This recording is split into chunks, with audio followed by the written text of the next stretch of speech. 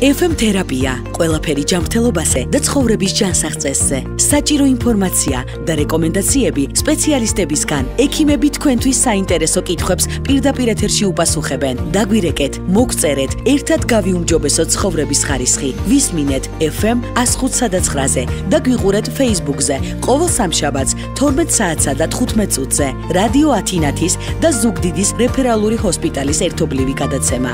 FM თერაპია. გამარჯობა, თქვენ უსმენთ და უყურებთ რადიო ათინათის და ზუგდიდის რეფერალური ჰოსპიტალის ერთობლივ გადაცემას FM თერაპია. სტუდიაში მაია ფიფია მუშაობთ, დღეს ვსაუბრობთ თემაზე მწვავე რესპირატორული ვირუსული დაავადებები. რა ვიცით ამ დაავადებების შესახებ, რა იწვევს მათ, როგორია მათთან ბრძოლის და პრევენციის თანამედროვე მეთოდები. ამ თემებზე სასაუბროთ სტუდიაში მოვიწვიეთ ექიმი თერაპევტი ქალბატონი ქეთევან წყაროზია. მოგესალმებით. მოგესალმებით ქალბატონი. დიდ მადლობას გიხდით, რომ სტუდიაში მოვბრძანდით ჩვენთან. მოვესალმები ტელემაყურებელს და მოვესალმები აგრეთვე ჩვენს მსმენელებს. დიახ, მსმენელიც ყავს და მაყურებელიც ყავს, ასე რომ დარეკეთ სტუდიაში ნომერზე 25 10 59 და ვინც გვიყურებს, ეკრანზე ისახება ჩვენი სტუდიის ნომერი, ასე რომ დარეკეთ თქვენთვის საინტერესო კითხვებით, სპეციალისტი გიპასუხებთ ამ კითხვებზე. ქალბატონი, ისეთ თემაზე ვსაუბრობთ, რომელიც ძალიან ხშირად გვესმის ხოლმე და ოდნავ ყელი წამოგვტკივდება, ყველას დავიწყებთ სხვა სასუნთქებთან დაკავშირებით სხვა პრობლემები. იჩენს თუ არა თავს, ვამბობთ, რომ გვაქვს გრიპი. უფრო კარგად რომ გავარკვიოთ, რა არის მწვავე რესპირატორული ვირუსული დაავადებები და რამდენად მნიშვნელოვანია და მე უკვე რა არის გრიპი, რომ ვიცოდეთ რას დავარქვათ. კი ბატონო, მწვავე რესპირატორული ვირუსული დაავადებები ძალიან გავრცელებული არის დღეს მსოფლიოში. ეს არის ჯანდაცვის მსოფლიო ორგანიზაციის ერთ-ერთი უმნიშვნელოვანესი პრობლემა, რადგან მის უკან დგას უამრავი გაცდენილი სამუშაო და სასწავლო დღეები. სტრატეგიული მნიშვნელობა აქვს. ძალიან დიახ, შრომის უნარობის ერთ-ერთი პროცენტულად ყველაზე მაღალი მაჩვენებელი სწორედ ამ დაავადებებზე მოდის. თითქმის ყველა ჩვენთაგანი წელიწადში ერთხელ მაინც ცივდება. ყველაზე ნაკლები. ბავშვები ცივდებიან უფრო ხშირად. ესე იგი წელიწადში 4-5 ჯერ.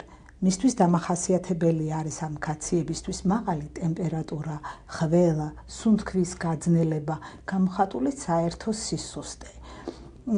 ამას მოსახლეობა ყოველივეს უკავშირებს ცუდ ამინდს, ქარს, წვიმას, თოვლს. სინამდვილეში ეს ასე არ არის. ყველა ამ გაციების უკან დგას დაახლოებით 200-მდე სხვადასხვა ვირუსი. ყველაზე უფრო ხშირად ჩვენში გვხვდება რინოვირუსები, რომელიც მუდმივად ბინადრობს ჩვენს სასუნთქგზებში. შემდეგ მოდის უკვე ადენოვირუსები, კორონავირუსები, კოქსარკის ვირუსები და სხვა.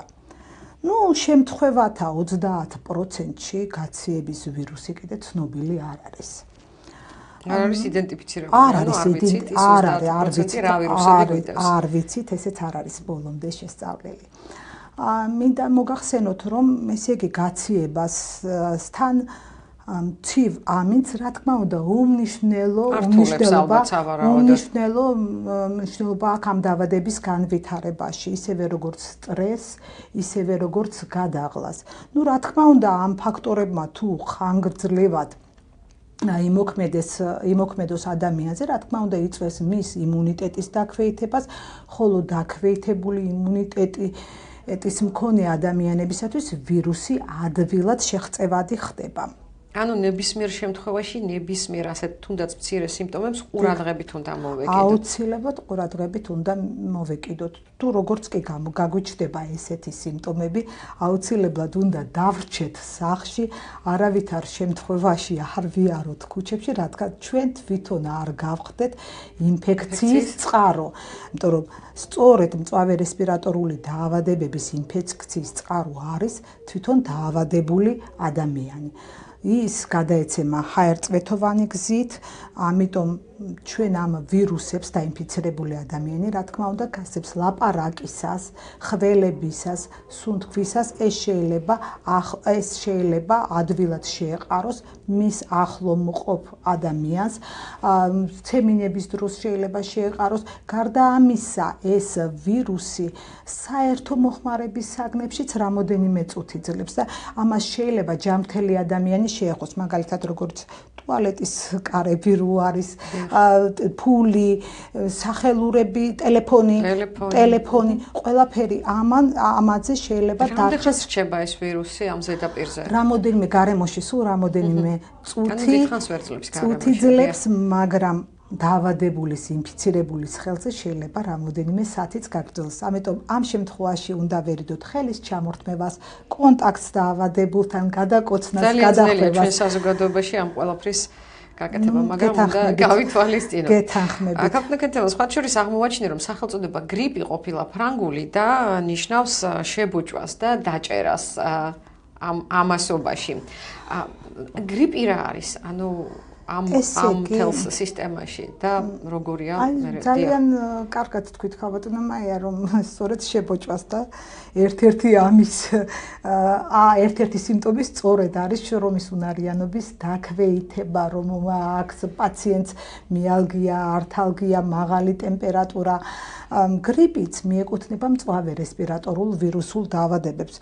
იმ განსხვავებით, რომ გრიპს ახასიათებს ეპიდემიების და პანდემიების წარმოქმნა. ყველასათვის ცნობილი არის, რომ მე-20 საუკუნის დასაწყისში ეს იყო 1918 წელს ესპანეთის გრიპის ეპიდემია, რომელმაც 20 მილიონი მოსახლეობა იმსხვერპლა, ხოლო შემდეგი ეპიდემია იყო 1957, 1968 წლებში ჰონკონგის ვირუსის სახელწოდებით ცნობილი, მას მხოლოდ ამერიკის შეერთებულ შტატებში 100,000-ობით ადამიანი ესხმერპლა.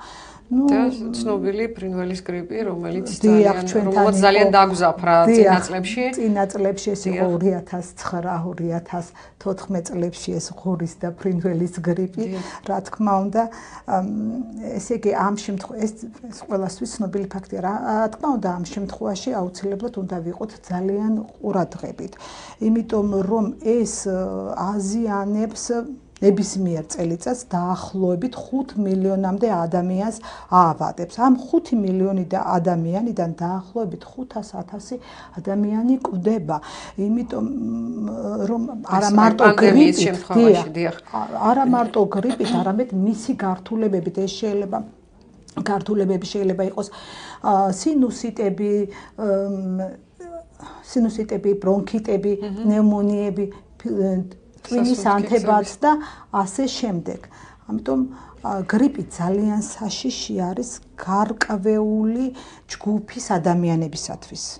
აი, ვაქცინაციაზე საუბრობენ, გრიპის ვაქცინაციაზე და ბევრი უკვე მიმართავს, სხვა შორის საზოგადოებაში საკმაოდ პოპულარული ხდება, მაგრამ როდის უნდა გაკეთდეს ვაქცინაცია, რომ მას ეფექტი ჰქონდეს? ესე იგი, გრიპის ვაქცინაცია იწყება საერთოდ სანამ თვითონ ეს დაავადება მიღებულია, რომ სეზონურობა ახასიათებს გრიპს.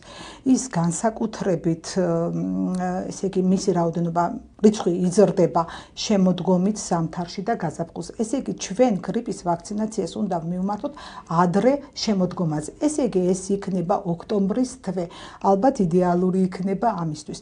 და საბედნიეროდ დღეისთვის გამოჩნდნენ ისეთი პირები, რომლებიც ეს ვაქცინაცია არის ნებაყოფილობითი და ამიტომ დღეს უკვე ითხოვენ ხოლმე ამ აცრის გაკეთებას. წლევანდელ წელს დაახლოებით 22,000 კაცს ჩაუტარდა გრიპის ვაქცინაცია. ეს იყო ის რისკის ჯგუფები, 5 წლამდე ბავშვები, ესე იგი მედპერსონალი, რომელსაც უშუალოდ კონტაქტი აქვს ამ ასე დაავადებულებთან, აგრეთვე ის განსაკუთრებული რისკის მქონე პაციენტები, ხშირად მოავადე პაციენტები, რომლებსაც აქვს თანხლებში ისეთი დაავადებები, როგორიც არის შაქრიანი დიაბეტი, გადატანილი აქვთ ინსულტი, ფილტვის და სასუნთქი გზების სხვა პათოლოგიები, როგორიც არის ფილტვის ქრონიკული ობსტრუქციული დაავადება, ბრონქიტები, ბრონქიალური ასთმა, ფილტვის ტუბერკულოზი, ღვიძლის და თირკმლის დეკომპენსირებული დაავადებები, ქიმიოთერაპიაზე მყოფი პაციენტები და ასე შემდეგ. ჩვენს მენელი გვყავს ხაზზე, თქვენ პირდაპირ ეთერში ხართ, გისმენთ? გამარჯობათ. იცით რა მაინტერესებს გრიპსა და გაცივებას შორის რა განსხვავებაა? გრიპსა და გაცივებას შორის რა განსხვავება? ფაქტიურად თქვენ თითქმის უპასუხეთ ამ კითხვაზე. ანუ რასაც ჩვენ ვეძახით გაციებას და გრიპს. ესე იგი, მინდა ერთი ასეთი წინადადება გითხრათ, რომ როდესაც ხშირად ლაპარაკობენ, რომ მე გადამდები არაფერი არ მჭირს, გაციებული ვარ, ეს სინამდვილეში მართებული არ არის. გრიპიც და გაციებაც ორივე მიეკუთვნება მწვავე რესპირატორულ ვირუსულ დაავადებებს. იმ განსხვავებით, რომ გრიპისათვის დამახასიათებელი არის უფრო მძიმე მიმდინარეობა და ხანგრძლივი მიმდინარეობა, უფრო მეტი გართულებები, უფრო მეტი ინტოქსიკაციის ნიშნები, ისეთივე როგორიც არის თავის ტკივილი, მიალგია, ართალგია, ამაზე უკვე ვისაუბრეთ და გარდა ამისა გრიპის ვირუსს ახასიათებს ეპიდემიებისა და პანდემიების ნებისმიერ შემთხვევაში როგორც კი იეჭვებთ დიახ ნებისმიერ შემთხვევაში მიაქციეთ ამას ყურადღება და მიმართეთ ალბათ სპეციალისტს. ჩვენ გვაქვს კითხვა, ხო, აი Facebook კითხვა, როგორი ტემპერატურის დროს უნდა მივმართოთ ექიმს. გვინდოდა ამ თემაზე საუბარი, მაგრამ შეგვიძლია. შეგვიძლია, ესე იგი, თუ ჩვენ გვყავს ბავშვი 6 თვემდე ასაკის. და მას აქვს მაღალი ცხელება 39, აუცილებლად მაშინათვე უნდა მივმართოთ. ოվել მიზეზის გარეშე აუცილებლად უნდა მივმართოთ ექიმს. თუ ეს სიცხე 5 დღეზე მეტ ხანს გრძელდება, ამ შემთხვევაშიც აუცილებლად უნდა მივმართოთ ექიმს. თუ ამ ჰიპერთერმიას მაღალ სიცხეს დაერთო ისეთი ნიშნები, როგორიც არის თავის ტკივილი, თავბრუსხვევა, წონასწორობის დარღვევა, ღებინება, გულის რევა, კრუნჩხვითი მზაობები და კრუნჩხვები, აუცილებლად უნდა მივმართოთ ექიმს. თუ მოხდა მაგალითად რეგიონალური ლიმფური კვანძების კადიდება, გონება დაებინდა, კვლავ აუცილებლად უნდა მივმართოთ ექიმს. ეს მაისი მკურნალობა, უკვე გრიპის გართულებების მკურნალობა, ეს აბსოლუტურად ექიმის მკურნალობა. გართულებებზე ვისაუბრებთ და ჩვენ არ დაგვისრულებია თემა ვაქცინაციასთან დაკავშირებით. მაინტერესებს, აი, თქვათ, წელს გავიკეთე ვაქცინაცია, ეს არის მიმართული გარკვეული პერიოდზე არის მიმართული. ანუ მომავალ წელს აუცილებლად უნდა გაიკეთოთ გრიპი. დიახ, აუცილებლად უნდა გაიკეთოთ მომავალ წელსაც გრიპის საწინააღმდეგო აცრა. აუცილებლად იმუნიტეტი აქვს მხოლოდ დაახლოებით 1 წლის განმავლობაში ამ ვაქცინებს. და იქნებ მერე უკვე ახალი ვირუსების იდენტიფიცირება მოხდა. შესაბამისად შეიძლება კი ბატონო, ეს ყოველწლიურად, ესე იგი, გრიპის ვირუსს ახასიათებს სტრუქტურის შეცვლა. ანტიგენური სტრუქტურა იცვლება, ის იცვლება ყოველწლიურად, ამიტომ ასევე იცვლება აცრებიც. აცრების შემადგენლობა ციცვლება და ამიტომ სავალდებულო არის მისი გაკეთება ყოველწლიურად.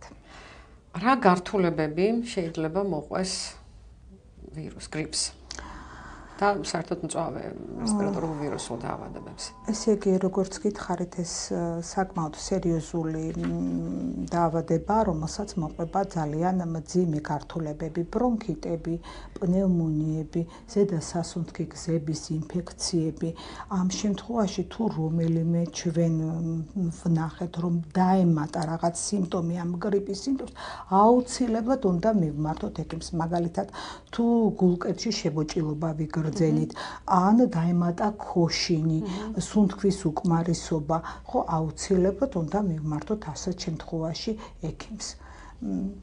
ჰოსპიტალიზაციას რა შემთხვევაში მიმართავენ ხოლმე მედიკოსები? ანუ ყველა შემთხვევაში, რა თქმა უნდა, არ არის და რა თქმა უნდა, ამისათვის არსებობს ალბათ კვლევები. ხო, ამისათვის არსებობს ესე იგი კვლევები. პირველ რიგში კვლევები. პირველ რიგში უნდა მიმართონ, რა თქმა უნდა, ოჯახის ექიმს. უკვე ოჯახის ექიმის პრეროგატივაა, სად გადაამისამართებს ამ პაციენტს. ეს იქნება დაუნიშნავს ის ბინაზე მკურნალობას თუ ესე იგი თუ გააგზავნის მას სტაციონარში. ამისათვის უამრავი ესე იგი ჯერ უამრავი მეთოდი არის, უამრავი შკალები არსებობს, რომელიც იძლევა სრულყოფილს, ფაქტიურად სრულყოფილ მიმართულებას გვაძლევს, აძლევს ექიმს, თუ სად უნდა გამწესდეს ესა თუ ის პაციენტი. სუბუქი ფორმები, რა თქმა უნდა, სუბუქი ფორმების მკურნალობა მიდის სახში, ხოლო რთული ფორმებს უნდა უმკურნალონ აუცილებლად სტაციონარში. ამისთვის არის ესეთი შკალა, რომელიც კარგად არის ცნობილი ექიმებისათვის, კურბის შკალა, PCI-ის შკალა, რომელიც გვაძლევს საშუალებას სწორი მიმართულება მივცეთ პაციენტს. აი გარდა რენტგენოლოგიური და კლინიკური კვლევების რა მეთოდებით ვლინდება ხოლმე, ვთქვათ, ეს პირველ რიგში რა თქმა უნდა დიახ, პირველ რიგში რა თქმა უნდა კლინიკურ ნიშნებს აქვს, კლინიკურ გამოვლინებებს აქვს მნიშვნელობა, მეორე არის კლინიკური ანალიზების ჩატარება, რენტგენოლოგიური გამოკვლევების ჩატარება. როდესაც ქრონიკულად მიმდინარეობს ესა თუ ის სასუნთქი გზების დაავადება, აქ ძალიან გვეხმარება ჩვენ ისეთი სუნთქვის ფუნქციის განსაზღვრელი აპარატი, როგორიც არის სპირომეტრია. დიახ, ეს ჩვენს კლინიკაში არსებობს ესეთი კომპიუტერული სპირომეტრიის აპარატი, რომელიც განსაზღვრავს სუნთქვის უკმარისობის ხარისხს, თუ რომელი უკმარისობა აქვს ობსტრუქციული თუ რესტრიქციული. ამას ძალიან დიდი მნიშვნელობა აქვს დიაგნოსტიკისათვის. შეგაწყვეტინოთ, თუნდა ისო მსმენელი ყავს ხაზზე, გისმენთ თქვენ პირდაპირ ეთერში ხართ. გისმენთ? ცუდად სავარაუდოდ ვერ დაგვიკავშირდა მსმენელი, არა უშავს. გავაგრძელოთ, დიახ, საუბრობდით.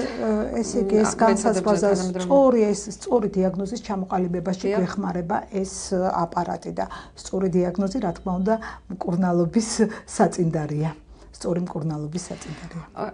ეს რთულ ვითარებაში ჰოსპიტალიზაცია და უკვე იქ სპეციალისტები ადგილზე იკვლევენ რა და როგორ უნდა გაკეთდეს. ამაზე ახლა ვერ ვისაუბრებთ, რა თქმა უნდა, ესე დეტალურად. მსმენელი მაინც დაგვიკავშირდა. გისმენთ თქვენ პირდაპირ ეთერში ხართ. გამარჯობათ, მოკლედ მაქვს ერთი კითხვა. როგორი შეიძლება იყოს კვება გრიპის დროს და განსაკუთრებით მაინტერესებს ბავშვებთან დაკავშირებით? კვება გრიპის დროს და განსაკუთრებით ბავშვებთან დაკავშირებით. ბევრი მშობელი ნერვიულობს, რადგან უმადობა ახასიათებს ამ პერიოდში ბავშვებს და ეს ბუნებრივია ალბათ.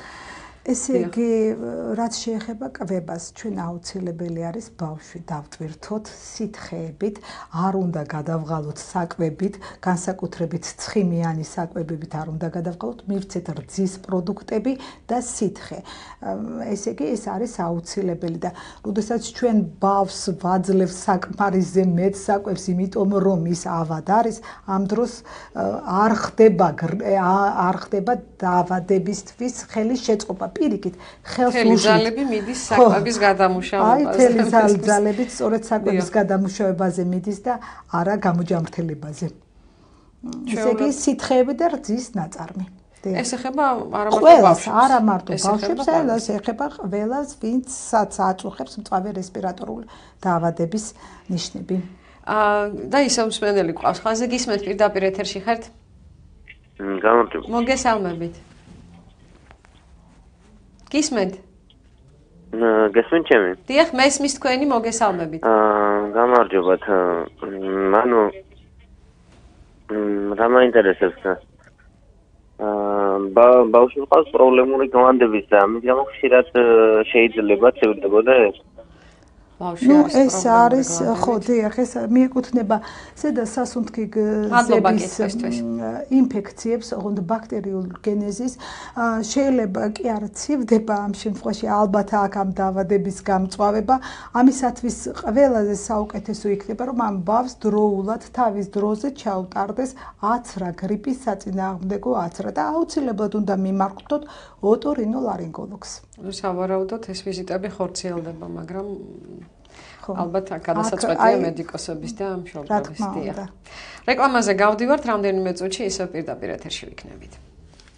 ჩვენ ისევ პირდაპირ ეთერში ვართ, ვაგრძელებთ გადაცემას. მწვავე, რესპირატორული და ვირუსული დაავადებები არის ჩვენი დღევანდელი გადაცემის თემა. სტუდიაში სტუმრად გვყავს თერაპევტი ქალბატონი ქეთევან წყაროზია, რომელიც გვესაუბრება და პასუხობს კითხვებზე ამ თემასთან დაკავშირებით. ჩვენ საუბრობთ, შევჩერდით მკურნალობაზე.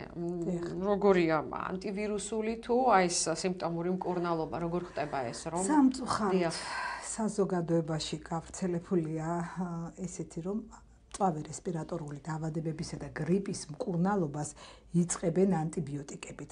ეს მაგალითად მეზობელმა ურჩია, ეს დაქალმა ურჩია, ეს კიდევ ვიღაც სხვამ ურჩია და იწყებენ მკურნალობას, როგორც გითხარით, ანტიბიოტიკებით. ანტიბიოტიკები დაიმახსოვრეთ, რომ არ კლავს ვირუსს. ის მოქმედებს მხოლოდ გარკვეულ ბაქტერიულ ინფექციებზე და ისიც გარკვეული დოზით და გარკვეული ხანგრძლივობით. ამიტომ ჩემი თხოვნა იქნება არავითარ შემთხვევაში არ დაუნიშნოთ ანტიბიოტიკი არ დაუნიშნოთ. ანტიბიოტიკის დანიშნვა ეს მხოლოდ და მხოლოდ ექიმის პრეროგატივაა. დანიშნულმა ანტიბიოტიკმა შეიძლება ზიანიც მიაყენოს ამ დაავადებულს. გარდა ამისა, პროფილაქტიკის მიზნითაც არ შეიძლება ანტიბიოტიკის მიღება, რადგან ეს არ დაგვიცავს თანხლები ბაქტერიული დაავადებების. მას აქვს უკუჩვენებები. რა თქმა უნდა, და უნდა მივიღოთ პარალელურად კუჩიც დავიცვათ და ბევრი რაღაც სხვაც. ეს და ყველაზე უფრო მეტი და საშიში, რომ შეიძლება ამ ანტიბიოტიკების მიმართ გავითარდეს რეზისტენტობა და ესე იგი უკვე ვერ ვებრძოლოთ რეალურ დაავადებას, სადაც ანტიბიოტიკი არის საჭირო. თქვენ გაქვთ შემთხვევები პრაქტიკაში, როდესაც მოდიან და უკვე თავის მიერ დანიშნულ ანტიბიოტიკებს უმრავლესობა სამწუხაროდ პაციენტების 98% პირველივე დღიდან ღებულობს ანტიბიოტიკს. აი მწვავე რესპირატორული ვირუსული დაავადებების და გრიპის დროს. ეს რატომღაც რა ვიცი ჩვენ საზოგადოებაში ასეა გავრცელებული. თუმცა დიდ ნაწილზე ანტიბიოტიკების დიდი ნაწილი მხოლოდ რეცეპტით გაიცემა, არის რაღაც ჯგუფი ანტიბიოტიკისა, მაგრამ დიახ. არ ვიცი ეს ასე არის, მაგრამ ესენი როგორღაც შოულობენ, ახერხებენ ამ ანტიბიოტიკების ყიდვას და მიღებას. მოდიან თქვენთან, უკვე გართულებული შემთხვევები მოდის ჩვენთან, უკვე დაავადების მესამე, მეოთხე დღეს, როდესაც არ იმოქმედა ამ ანტიბიოტიკმა, მაშინ უკვე მოგმართავენ ჩვენ. აი გვაქვს კითხვა Facebook-ზე, მაქვს სუნთქვის უკმარისობა 5 წელია. როგორ დავადგინო მისი ხარისხი და სიმძიმე? აჰა. ამისათვის აგერ მობრძანდეს ჩვენი მაყურებელი ჩვენთან კლინიკაში არის აპარატი, როგორც რომელზეც ადრე ვისაუბრეთ, ეს არის სპირომეტრიის აპარატი, რომელიც განსაზღვრავს სუნთქვის უკმარისობის თუ რომელი ხარისხის უკმარისობა აქვს, სუნთქვის უკმარისობის ხარისხს, მის ხასიათს, რომელი არის ობსტრუქციულია, რესტრიქციულია, რომელ დონეზე არის სასუნთქი გზები დაზიანებული. დაახლოებით 1 საათში უკვე აქვს ფაქტიურად მზა დიაგნოზი. გასაგებია. ანტიბიოტიკებზე ვაგრძელებთ საუბარს. ფრიად მწვავე თემაა, რადგან ყველა მედიკოსი თითქმის მოუწოდებს ჩვენს მსმენელებს, მაყურებლებს არ მიმართონ თვით მკურნალობას და მით უმეტეს არ დაუნიშნონ თავის თავს და ახლობლებს პრეპარატები, ხო ესე რომ ვთქვათ. ამ შემთხვევაში გართულებები რა შეიძლება იყოს, თქვენ დაიწყეთ ამაზე საუბარი? ანტიბიოტიკების ესე იგი ანტიბიოტიკი ამ შემთხვევაში ესე იგი არ არჩენს ამ დაავადებას. პირიქით შეიძლება ზიანი, როგორც გითხარით, მოუტანოს ჯერ ერთი გაუღიზიანოს კუჭ-ნაწლავის ტრაქტი. შეიძლება ამ ანტიბიოტიკის მიმართ განუვითარდეს რეზისტენტობა და ესე იგი ბაქტერიული ინფექციაც დაერთოს. შეიძლება ის ისეთ ანტიბიოტიკს იღებს, რომელიც არ არის ამ ესე იგი ისე და ანტიბიოტიკს, რომელიც არ მოქმედებს ამ გართულებებზე. სამწუხაროდ ეს არის, რომ იწყებენ ესე იგი პირდაპირ ზოგჯერ მესამე თაობის ცეფალოსპორინებით, ისეთივით როგორც არის ცეფტრიაქსონი, ეს კიდე მეორე პრობლემა უფრო მეტი. არავითარ შემთხვევაში არ შეიძლება ამ პრეპარატების ასე მიღება ექიმის დანიშნულების გარეშე. ჩემი თხოვნა ექნება კიდევ ერთხელ, რომ ანტიბიოტიკების დანიშნვა ეს მხოლოდ და მხოლოდ ექიმის პრეროგატივაა. ხამდგენ როგორია მკურნალობა ზოგადად, როდესაც ეს არ არის, თქვათ, ეს გართულებულ სტადიაზე, ჩვეულებრივ რა ინიშნება ხოლმე და რა უნდა მწვავე რესპირატორული დაავადების სამკურნალოდ სპეციფიკური მკურნალობაა, ფაქტიურად არ არსებობს. ამისათვის აუცილებელი არის, რომ ჩვენ შევუწყოთ ორგანიზმს ხელი, რომ ებრძოლოს ამ ინფექციას და ორგანიზმს შესწევს სხვათა შორის ამის უნარი, რომ ებრძოლოს ამ ინფექციას. ამისათვის, როდესაც პაციენტს ეწყება ცხელება, ეს არის ორგანიზმის დამცველობითი ფუნქცია, რომ ებრძოლოს ამ ვირუსს და შეუწყოს ესე იგი და ებრძოლოს ამ ვირუსს. ამით, როცა სიცხე იწევს ორგანიზმში, ჩვენ ვებრძვით ვირუსების გამრავლებას და მის სიცოცხლის ხანგრძლივობას. ესე იგი 39 გრადუსამდე არავითარ შემთხვევაში არ შეიძლება სიცხის დამწევის მიცემა. ეს იმას ნიშნავს, რომ ჩვენ ორგანიზმს უკვე ვართმევთ ბრძოლის იარაღს. თუ ჩვენ ხელოვნურად ჩავერიეთ, დავწიეთ სიცხის დამწევებით, ამ შემთხვევაში, როგორც გითხარით, ესე იგი ვართმევთ იარაღს და ორგანიზმი ესე იგი ვერ ებრძვის უკვე ამ ვირუსს. საკუთრად ჩაублებს ეშინიათ, როდესაც მცირეწლოვანი შვილები არიან და ნიუანსიც თუ ამ მაღალ ტემპერატურას, საერთოდ 38 ნახევარზე ქვემოთ არ შეიძლება სიცხის დაწევა, მაგრამ არის ერთი ნიუანსი, თუ პაციენტს თან ერთვის ისეთი სიმპტომები, ცენტრალური ნერვული სისტემის გაღიზიანების სიმპტომები, თავის ტკივილი, კრუნჩხვები, ღებინება, კისრის გაშეშება, რა თქმა უნდა, ამ შემთხვევაში აუცილებლად უნდა მივცეთ. აუცილებლად უნდა მივცეთ სიცხის დამწევი და სიცხის დამწევიდან, ესე იგი მოზრდილებში, ესე იგი უნდა მივცეთ პარაცეტამოლი და ასპირინის ჯგუფის, ხოლო ბავშვებში აუცილებლად იბუპროფენი. ასპირინის მიცემა ბავშვებში კატეგორიულად არ შეიძლება, რადგან ამან შეიძლება გამოიწვიოს ესე იგი მეიოს დაავადება არის ასეთი მეიერის დაავადება, რომელიც ესე იგი იწვევს ისეთ გართულებებს, როგორც ფილტვის შეშუპებას, ტვინის შეშუპებას, ღვიძლისა და თირკმლის შეშუპებას და შეიძლება ეს ლეტალურად დამთავრდეს. ამიტომ თხოვნა იქნებათ ბავშვებს არ მივცეთ ასპირინი, მხოლოდ მივცეთ იბუპროფენის ჯგუფის წამლები და უკიდურეს შემთხვევაში პარაცეტამოლი. თეორიასმშობლებო, გაითვალისწინეთ ეს რჩევები და გაფრთხილდით ამ შემთხვევებში. ჩვენ დღეს ვერაუვლით ინფექციურ დაავადებებს, განსაკუთრებით წითელაზე მაქვს დღეს საუბარი, როდესაც თითქმის მე მგონი ეპიდემიის სურათი გვაქვს, ხო?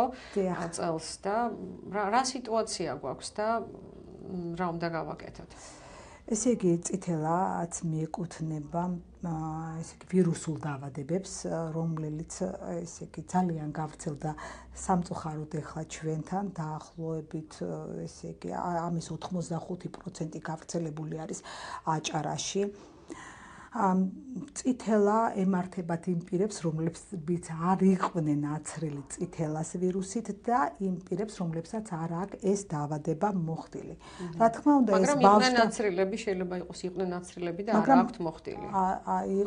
ან უნდა იყვნენ აცრილები, ან უნდა მოიხადონ ეს დაავადება, რომ არ დაემართოთ წითელა. წითელა ბავშვთა ინფექციური დაავადებაა, მაგრამ საკმაოდ ის შეიძლება დაემართოს მოზრდილებს, ემართებათ მოზრდილებსაც და საკმაოდ უფრო მძიმედ მიმდინარეობს ეს მოზრდილება. შეიძლება რომ ვიყოთ ფრთხილად. ეს შეიძლება ნებისმიერ აიმუნურ პაციენტს ნებისმიერ ასაკში დაემართოს, მაგრამ ჩვენთან 40 წლამდე ასაკი არის მითითებული, ხო, გაფრთხილებული ვართ, რომ 40 წლამდე ასაკის ნებისმიერ პირს აიმუნურ ტიპს შეიძლება წითელა დაემართოს. წითელას ინკუბაციური პერიოდი არის 9-10 დღე. ის ჰაერწვეთოვანი გზით ვრცელდება, ძალიან მაღალი არის, თითქმის 100%-იანი არის მიმღებლობა.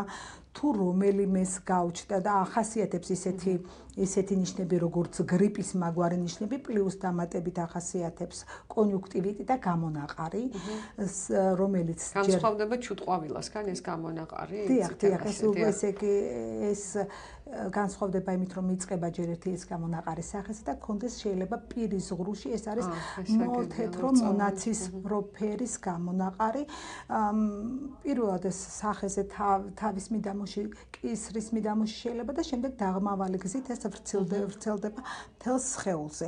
თუ რაღაც ასეთი მსგავსი ჩვენ შევნიშნეთ, მაშინ არავითარ შემთხვევაში საზოგადოებრივი თავშეყრის ადგილას არ უნდა გავუშვათ, თუ გინდ ბაღში, თუ გინდ სკოლაში არ უნდა გავუშვათ ჩვენ პაციენტი, რადგან ერთმა დახველებამ, ერთმა ცემინებამ შეიძლება მთელი კლასი აიმუნური ჯგუფი მხედველობაში დაავადოს. თქვათ არ მახსოვს, გაკეთებული მაქვს თუ არა ხდება ესეთიც ალბათ, ხო? პრევენცია, დიახ, პრევენცია წითელასი ერთადერთი რაც წითელას არის მის წინააღმდეგ აცრა.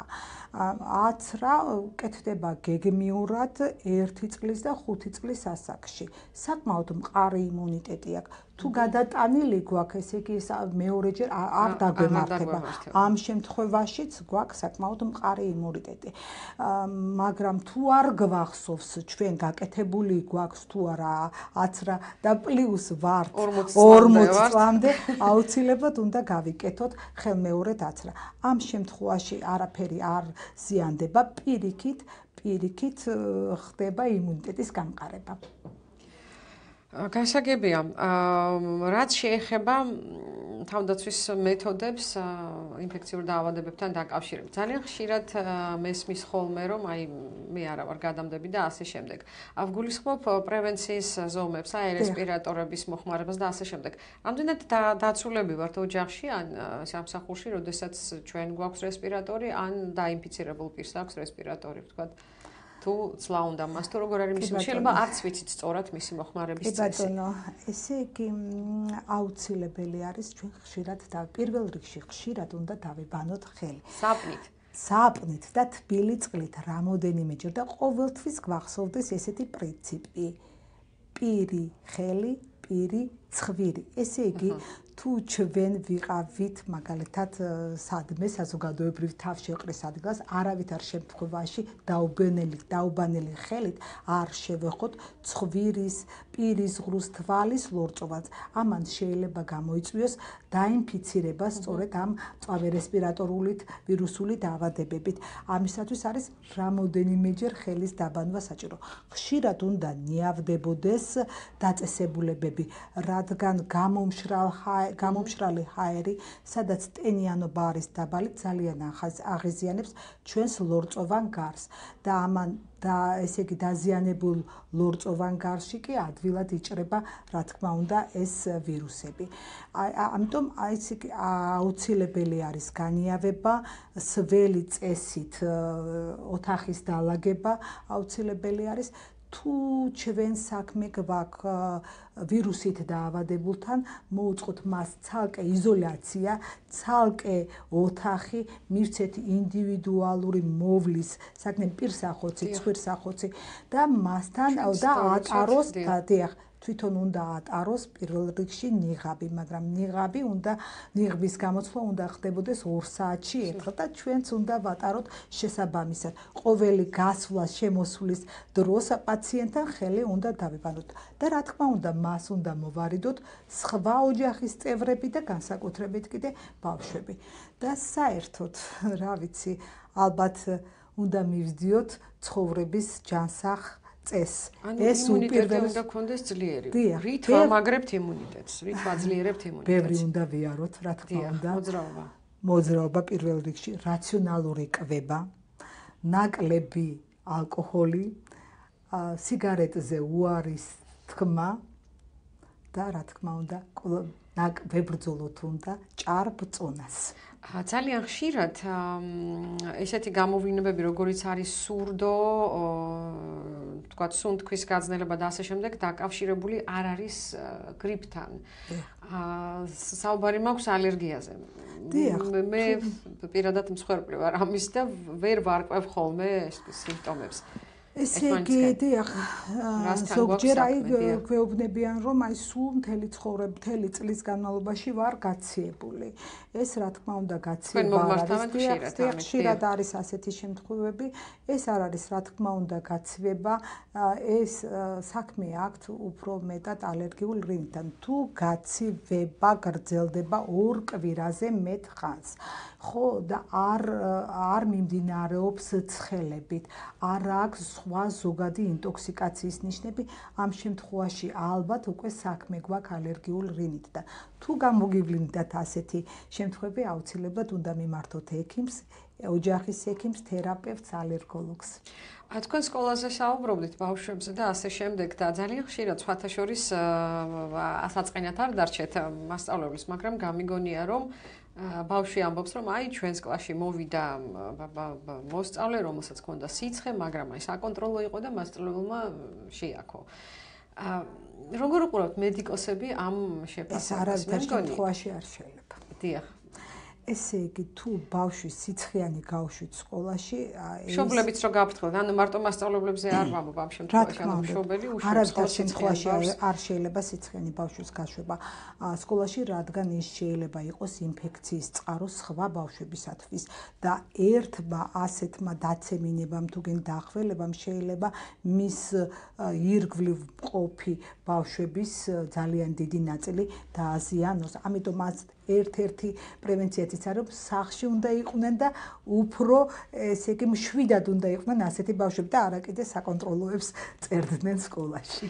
ერთი კითხვა Facebook-ზე, ბავშვი, პატარა მცირეწლოვანი ბავშვი სვამს თაფლიან წყალს, რაიმე პრობლემა ხო არ მექნება ამასთან დაკავშირებით? არავით არის პრობლემა, მაგრამ გადაჭარბება აქაც არ არის საჭირო. დიახ, თაფლი შეიძლება იყოს ალერგენიც ზოგ შემთხვევაში. აი, ერთ კითხვასაც დავსვამ, რა კი ხალხურ მეთოდებზე საუბარი, ანუ ალტერნატიულ მეთოდებს როგორ უყურებთ ამ შემთხვევაში, ის რაც ვთქვათ, შეიძლება საუკუნეების განმავლობაში დაგროვდა და რა შეიძლება ასეთი დამხმარე. ხო, ალტერნატიული დამხმარე მეთოდები შეიძლება იგივე ნივრის, ხახვის გამოყენება, სოდიანი სავლებით ყელის ესე იგი დამუშავება, ნუ გამოვლება წყლის, ცხვირის ღრუს დამუშავება. ესე იგი, კიდევ ერთი მინდა რომ გითხრათ, აი ჩვენ ბავშვები და ჩვენც თითქმის არასწორად ვიხოცავთ ყველა ცხვირს. არ შეიძლება ორივე ნესტოს ერთდროულად მოხოცვა. რადგან ჯერ ერთი, შემდეგ მეორე. დავიმახსოვროთ, ერთი ნესტო, შემდეგ მეორე. რადგან ამ შემთხვევაში მატულობს შიგ წნევა. როცა ორივე ნესტოს ერთდროულად ვიხოცავთ, მატულობს წნევა და ამ შემთხვევაში ინფექციას ვაძლევთ საშუალებას გავრცელდეს დანამატ ღრუებში. ეს ძალიან საშიში არის ბავშვებისათვის, რადგან ჰაიმორის, ცხვირის ღრუს, წიაღის შემაერთებელი ხვრელები ბავშვებს უფრო დიდი აქვს და შეიძლება იყოს ენცეფალიტის ან ტვინის ანთების ერთ-ერთი ხელის შემწყობი პირობა. ესეც ძალიან გთხოვთ დავიმახსოვროთ. დავიმახსოვროთ და გავითვალისწინოთ. ეს რჩევები, პრაქტიკული რჩევები, ჩვენ უნდა დავასრულოთ დღეს ამით. ნიორსაც კი ბატონო, თუ მიირთმევენ არავითარ როგორც დამხმარე საშუალებას, მგონი მსმენელიც ყავს ხაზზე, გადაცემის ბოლოს გისმენთ თქვენ პირდაპირ ეთერში ხართ? გამარჯობა, თქვენ წეს გისურვებთ. მაინტერესებს ასეთ დროს ვიტამინების მიცემა რამდენად რეკომენდირებულია? კი ბატონო, შეგიძლია მივცეთ ვიტამინები, განსაკუთრებით C ვიტამინი, ძალიან ეფექტური არის ამ შემთხვევაში. ის C ვიტამინი აძლიერებს ორგანიზმის იმუნიტეტს და ძლიერი იმუნიტეტის მქონე პაციენტებში, ადამიანებში, რა თქმა უნდა, ვირუსიც უფრო შეუვალი ხდება. და ასე რომ შეგიძლიათ მისცეთ გაზაფხულ შემოდგომაზე C ვიტამინი ბავშვებს და მოზრდილებსაც შეუძლიათ. ახლა ის პერიოდი, როდესაც შეგიძლიათ C ვიტამინი მისცეთ, გაზაფხულია, ნაკლებად გვაქვს ხილი ბოსტნეული და ამ პერიოდში გავაძლიეროთ ჩვენი იმუნიტეტი. დავასრულო უნდა დღეს ჩვენი მე მგონი არ გვიშვებენ დღეს ეთერიდან, ერთი მსმენელი გვყავს კიდევ და უნდა და გისმენთ თქვენ პირდაპირ ეთერში ხართ. შემიძლია დავსვაკითხო. დიახ, რა თქმა უნდა. მოგესალმებით. პირველ რიგში ძალიან დიდი სიყვარულით მინდა მოვეკითხო ქალბატონო ქეთი და ესეთი კითხვა მაქვს. ანუ რამდენად არის რეკომენდირებული მედიკამენტების მიღება იმუნიტეტის გაძლიერებისთვის და არ ვიცი ეს კითხვა უკვე დაისვა თუ არა სამწუხაროდ ახლა ჩავერთე ონლაინ რეჟიმში და მე კონკრეტულ საკვებს თუ გავუწევთ რეკომენდაციას ამავე ანუ იმუნიტეტისთვის ასევე იმუნო გამაძლიერებელი პრეპარატების მიღება სავარაუდოდ მეტი ბოსტნეული მეტი ხილი აი ეს იქნება ჩემი რეკომენდაცია და ახალი წვენები მივიღოთ არა ის რაც იყიდება სუპერმარკეტებში არამედ ჩვენს მიერ დამზადებული და საუბარი იყო იმუნიტეტის გასაძლიერებელი პრეპარატები თუ შეიძლება არ არის სასურველი ცოცხალი საკვებზეო მითხრა და თუ პრეპარატებზეც თქვა რომ აი თუ შეიძლება მედიკამენტების მიღება იმუნიტეტის გასაძლიერებლად შეგიძლიათ რაიმე პოლივიტამინების მიღება ძალიან სასარგებლო არის ამ შემთხვევაში პოლივიტამინები შეიცავს რამოდენიმე ვიტამინს ერთად და მაინც ურჩევდით რომ მაინც ესე იგი სწორი კვება არის ჯანმრთელი იმუნიტეტის საწინდარი სწორი უნდა დავასრულოთ საუბრობდით მწვავე რესპირატორულ ვირუსულ დაავადებებზე სტუდიაში ჩვენი სტუმარი იყო ქალბატონი ქეთევან წყაროზია თერაპევტი დიდ მადლობას მოგახსენებთ სტუდიაში მობრძანებისთვის და დროის გამოყოფისთვის თქვენ უსმენდით რადიო ათინათის და ზუგდიდის რეფერალური ჰოსპიტალის ერთობლივ გადაცემას FM თერაპია უნდა დაგემშვიდობოთ ნახვამდის სტუდიაში მაია ფიფია მუშაობდი ნახვამდის გისურვებთ FM თერაპია ყველაფერი ჯანმრთელობაზე და ცხოვრების ჯანსაღწესზე საჭირო ინფორმაცია და რეკომენდაციები სპეციალისტებისგან ექიმები თქვენთვის საინტერესო კითხვებს პირდაპირ ეთერში უპასუხებენ დაგვირეკეთ მოგწერეთ ერთად გავიუმჯობესოთ ცხოვრების ხარისხი ვისმინეთ FM 105.9-ზე და გვიყურეთ Facebook-ზე ყოველ სამშაბათს 12 საათსა და 15 წუთზე რადიო ათინათის და ზუგდიდის რეფერალური ჰოსპიტალის ერთობლივი გადაცემა FM თერაპია